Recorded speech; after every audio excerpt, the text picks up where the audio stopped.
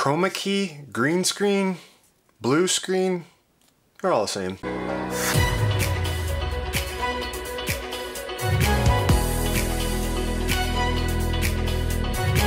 Alright, so this is the stuff I'm going to be using today.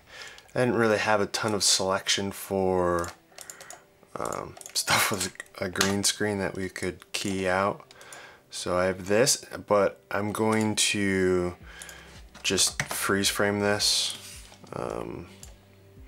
But it would work the same way if you had a freeze frame or not. And then what I'm going to have below this is just a drone shot going up like this. So I'm just going to put that underneath.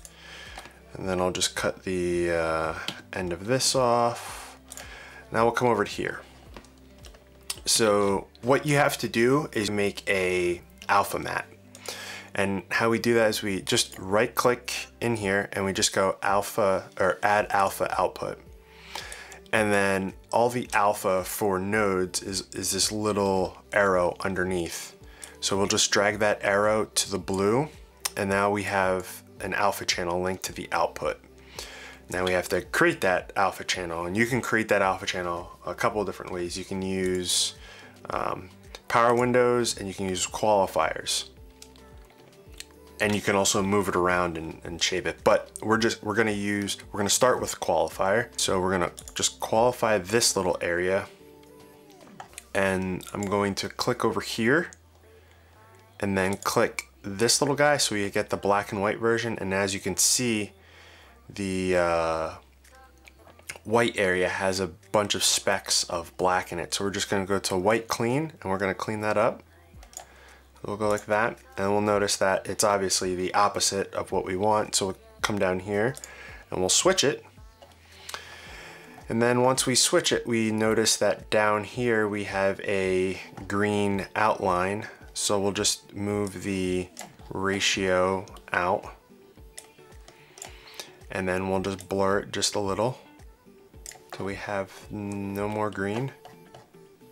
And then for this little guy, we're going to just use a power window because that's for a if you're going to track something. And we'll just make this smaller to just cover over where that little spot is. And now we pretty much have a keyed out window, which was, in this case, it was the monitor screen. And yeah, that's pretty much as simple as it is. Now if we want to, we can, let's go back to the top layer. If we want to color this, right? If we want to color this, I would just add a node, right?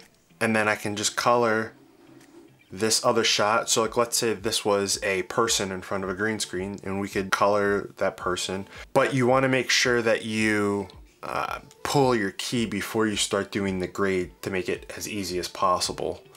In the same way with the layer that's underneath, you can color that one too, as you can see in the screen, and add as many nodes as you want to, you know, do as much as you want, and then you can add to that. So normally you'll just see clips like this, but then you can, if you need a better way to look at it, you can use timeline to see where the clip is.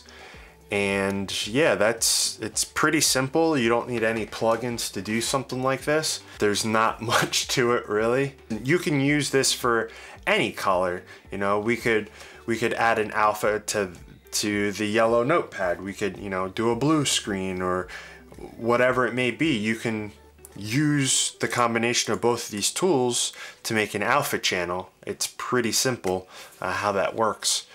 But yeah, with that being said, my name's JR and thanks for watching.